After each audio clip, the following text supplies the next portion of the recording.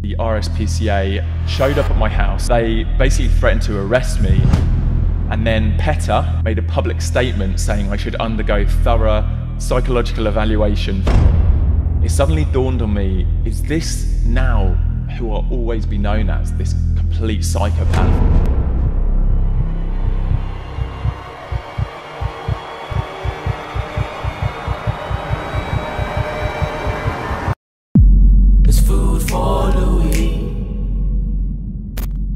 Louis Cole runs the Food for Louis channel, and it's just a pathetic, attention-grabbing stunt. His sick and twisted abuse of animals, which he films and then puts onto YouTube, is outrageous.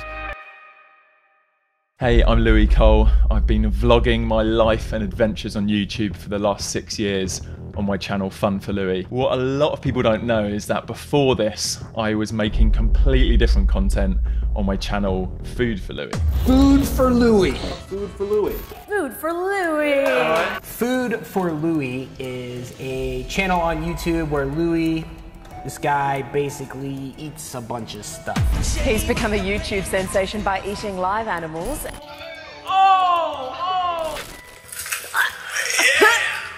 Oh, that's why there's blood coming out of his mouth. It's all over his mouth. It's just, why would you do it? It's disgusting. That bloke wants his head read, he's mad. I used to have a bit of a reputation for eating weird things. My friends found it hilarious, and I guess it was kind of like my party trick. We decided to upload some of these little videos onto YouTube. The videos were centered around me challenging myself to eat things that are considered disgusting or repulsive in Western culture. At this point in my life, I'd done a lot of traveling, so I'd eaten weird things in other countries. So in Thailand, I'd eaten scorpions, live honey ants in Australia, live locusts in Zambia. I'd even hunted crocodiles in the Amazon. Then I'd had chickens killed in front of me to eat in Africa. Then I'd even killed a goat in a Kenyan tribal ceremonial meal. So I was quite used to seeing people eating completely different things from around the world, but knew that a lot of people online weren't used to that. I guess I'd realised as well that a lot of people are quite detached from what they eat. And as meat eaters, we buy something just packaged in the supermarket, but we don't really connect that with an animal dying or being slaughtered or suffering in any way. We just receive the final product and kind of blank what happens behind the scenes. But I guess with my channel, I was really facing the reality of what it is to eat animals. So I was literally, some of my videos, eating live animals. He is going to eat a live tarantula. A live tarantula? A live tarantula. People were up in arms, outraged that I'd eat a live animal. Louis, is it cruel to animals? Are you torturing them in any way? I was trying to challenge what we see as acceptable, and I think it became interesting to me that there's a lot of people that will eat animal products, meat, out there, that they don't connect that with the reality of what that means. A lot of people got really upset, and not just vegetarians, but meat eaters. And I found it really hypocritical that they couldn't make the connection between how the animals they were eating were suffering much more than the animals that I was eating on camera. How do you gauge the ethics of eating animals, and what are the deciding factors? Is it how cute they are, whether they can be kept as pets, how long they suffer for when they die, the conditions that they're kept in when they're alive? I don't really know. Honestly, these are questions I was asking myself at the time. Most people that eat meat would eat lamb, but lambs are like some of the cutest animals, and I honestly think people would struggle to kill a lamb themselves if they had to, but they're quite happy to let somebody else kill that lamb. Just because you aren't watching or thinking about the animal dying doesn't make it any better. People would go into like a supermarket and a store and happily buy packaged meat that would never kill an animal. And that's what I had an issue with in a way. I was like, I believe that if you eat meat, you should be able to kill an animal. You know, some of the videos, there's animals I'm eating. I try and kill them as quickly as possible, decapitating them with my teeth. You know, I don't see the difference between that and cutting the head off an animal. So about a year into making these videos, the RSPCA showed up at my house. I don't know how they got my address, but they basically threatened to arrest me and were pressing for criminal charges for me eating a goldfish in one of my videos. Now, apparently this was illegal. None of the other videos I'd made were, but they opened up a file and they had all of these screenshots with notes they'd taken. I'm going to be eating my pet goldfish. Louis posted the video, and as the hits started totting up, the backlash started flowing in. Then one day I got a phone call and my friend said, Louis, the RSPCA have shown up at our house. And I was like, no, they haven't, don't be stupid. And they're like, no, they're in uniform, they've got radios, like, this is the real deal. The RSPCA left Louis a warning letter, letting him know they weren't impressed. So Louis read the letter carefully, taking in every single word, and then posted it online. Soon, Louis' story was appearing in papers across the country. I found this really confusing, that you can go fishing in the UK, you can hook a fish through the mouth, pull it out the water, stab it in the head, take it home and eat it. But can you hook it through the mouth, pull it out the water, bite its head off, take it home and eat it? Like, is that legal? I didn't really see the difference between what I'd done. And again, it was causing minimal suffering. I literally killed it within seconds. So in the build up to going to court, I was researching what the fines were, what they were trying to prosecute me for. And it was actually pretty serious. There was, I think, a maximum of a £20,000 fine and up to 6 months in prison for what I had supposedly done. And yeah, I was worried. Although I'm an optimist, I definitely thought, flip, am I going to end up in prison for something this small? I got taken to court. I had to explain myself in front of the judge, and luckily I got let off with a warning. I had to make a public apology, but I just found it ridiculous, especially as a lot of people were comparing me to a kind of Bear Grylls on YouTube, and he's got TV shows airing on UK television where he literally takes a salmon out of the river and eats it live. You can eat these things straight out of the river like that. That is like the freshest Alaskan salmon you can possibly have. Let's be honest, no one's watching his content for survival tips. It's pure entertainment and he's making millions from it. So literally I don't see any difference. And also shows like Fear Factor and I'm a Celebrity, Get Me Out of Here. These all had similar kind of content. So people saw me as a complete freak, and a lot of my close friends and people I looked up to were asking whether I was okay, what was going on.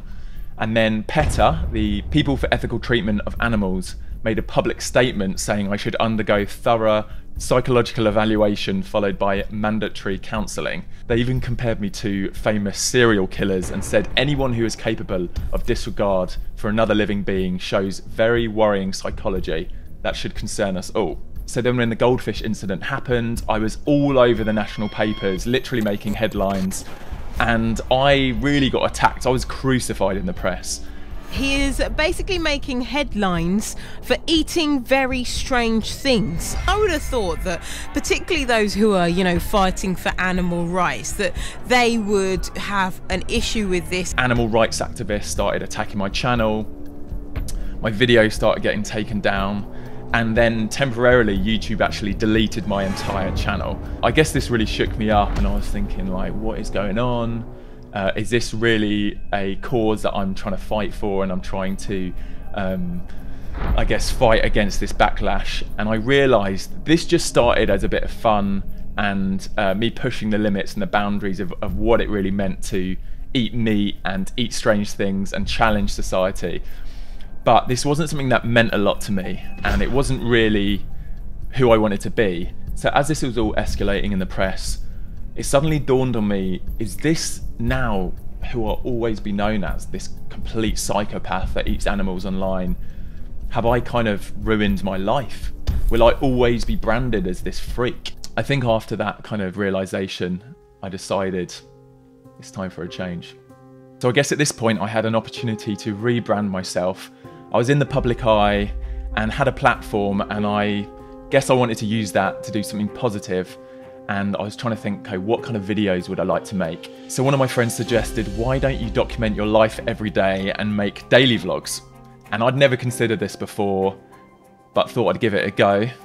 And yeah, that was when my channel Fun for Louis was born. I've always had a passion for travel and adventure, and before long this became the new focus of my videos online. And with a bit of help from my YouTube friends, Fun for Louis eventually overtook Food for Louis, and I now have over 300 million views on my Fun for Louis channel. So over the following 6 years, I've been traveling the world, broadening my understanding of different cultures, perspectives, I guess challenging a lot of elements of how I've grown up and what I've been taught to think. But amongst that, I'd never really challenged the belief that we're meant to eat meat. I just always believed we were just meant to eat meat. That was a part of my education. That was all about to change though, and these are some of the pivotal moments that really made me think and really started me on this journey of, I guess, questioning that. So firstly, a few years ago, I met a guy in Australia who was growing all of his own vegetables. He had this beautiful plot of land, and he'd actually healed himself from cancer just by eating plants. Now at the time, I had a really unhealthy diet, and it really made me think, should I start looking after my health more and looking into the best things I can do for my body? Later that year, I was visiting Italy, and I was out in the mountains. We were going for a walk, and I came across these donkeys that were malnourished and clearly weren't being looked after. And I felt this incredible compassion for them, and also this helplessness, like I don't really know how to help, but I really want to help. It's upsetting when you see animals, or people actually, that aren't being looked after. And you feel a bit helpless because you don't really have any power to change anything. Then literally moments later, we were sitting down for lunch and I was eating this platter of meat with no care or concern about those animals, like how they died and how they've been treated when they were alive. I was just eating the meat, completely oblivious. Wow. Having a little snack. Is this lunch? Is this lunch or is this enjoyment? And someone in my comments on my video challenged me, and they said it's really strange to them that I don't make that connection. And actually, when I was making this video, I found an online video from the guy who commented talking about the whole situation. There's a huge platter of thin slices of meat, of dead animal flesh, of animals that were probably treated far worse than these donkeys who are out in this Italian pasture. But something that I've observed is that he eats a lot of meat. Talking about sustainability rainforest, that fucking Kit Kat, which contains dairy, which is the #1 cause of rainforest destruction, is dairy and beef. So you're holding a little Kit Kat and you say, I'm into sustainability. No, not Louis. You're a lying cunt. If I'm talking to Louis, there's so many things that you can do, like going just meatless Mondays, not even a big deal. You know, saying I'm gonna eat vegan for breakfast maybe every day and then not vegan for the rest of the day, or go vegetarian. There are little steps that you can make if you would just, you know, be more in line with your moral values, bro, and just say like, you know what? I'm gonna eat a little less meat because I like animals, and start becoming aware of this transition. So along with a few of my other friends who had made this transition into a plant-based diet and going vegan and challenging me in my lifestyle, I really started thinking about it. For me, the turning point was watching a documentary called Cowspiracy, which basically outlined without any dispute that the biggest and most harmful cause of global warming and destruction to the planet is the meat and dairy industry. And then the single most important thing I could do to live in harmony with this world is to switch to a plant-based diet. The human population drinks 5.2 billion gallons of water every day and eats 21 billion pounds of food. But just the world's 1.5 billion cows alone drink 45 billion gallons of water every day and eat 135 billion pounds of food. We're growing enough food right now in the world to feed between 12 and 15 billion people. We only have 7 billion people. Worldwide, 50% of the grain and legumes that we're growing, we're feeding to animals. We have roughly 1 billion people starving every single day. Tonight, and watching that documentary has really made me question everything. Like this is kind of like a pivotal, important moment in my life. So literally overnight, I made the decision to cut out meat and dairy completely. I didn't know how long I was going to do it for, but I really was excited about the challenge. It was kind of scary. I really didn't know what to do. I was doing a bunch of research online, but honestly, I've never looked back. I felt full of energy, and it's just been this whole new chapter to my life, and it's massively impacted me, not just physically, but almost spiritually. It feels like I'm a completely different person. So my new mission, my new journey is to explore this culinary adventure of going plant-based and taking you guys along as I learn about cooking, like the very basics of how to cook, and learn how delicious a plant-based diet could be, collaborating with other people, learning about plant-based foods from other cultures as I'm traveling, and just taking you guys along for the ride as I realign this channel with where I am now in life. Welcome back to Food for Louis. So if you're interested in joining along this new journey with me, make sure you subscribe to this channel, click the notification bell, and comment below with suggestions of the kind of videos you want to see, the meals you want to learn how to cook, and the people you want me to collaborate with. And I'll see you next week with the first episode of Food for Louis.